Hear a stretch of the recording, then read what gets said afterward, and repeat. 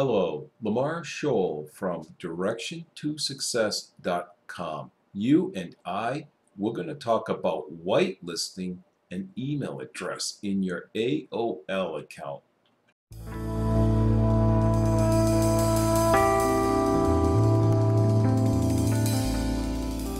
Okay, so here we are in the AOL inbox, and the person's email is not there. Well, today we're going to talk about whitelisting.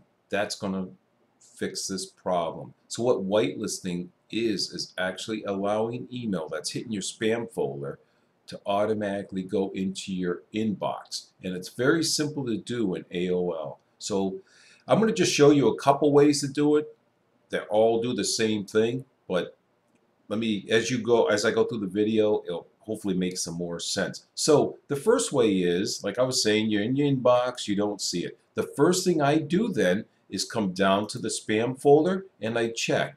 And if I see their email in here, now I'm going to whitelist that email. So to do that, what I'm going to do is click on the email. So I open it up. You want to click on the person's the sender's email. So you want to just go to the top, click on that, and you want to add contact. So the most important part is this email address here. This is mine, Lamar at direction2success.com. And you have to fill in the two name fields.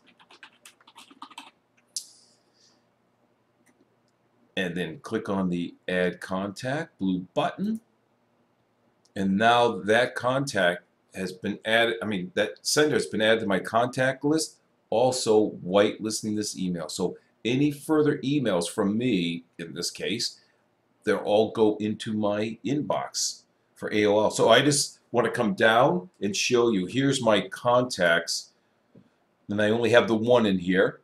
And that's the one we just added here. So Lamar at direction2success.com.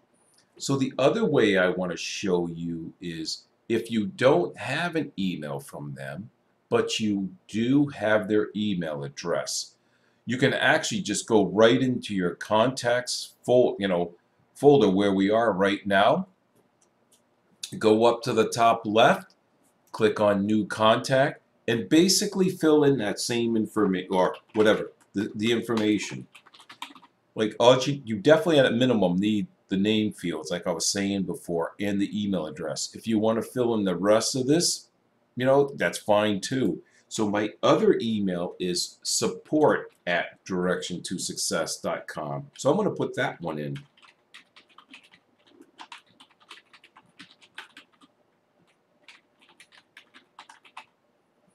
And we're just going to come down, click on the blue button. And if I click back here, so I see both my contacts added in here.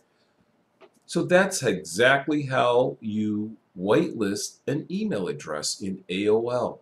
And I want to thank you for watching this video and have an amazing day. Thanks for watching. If you want to see more videos like this, subscribe to my channel. And if you have any questions at all, leave a comment in this video. I love answering comments, and I reply back to each and every one of them. And also, if you like the video, go ahead and smash that like button.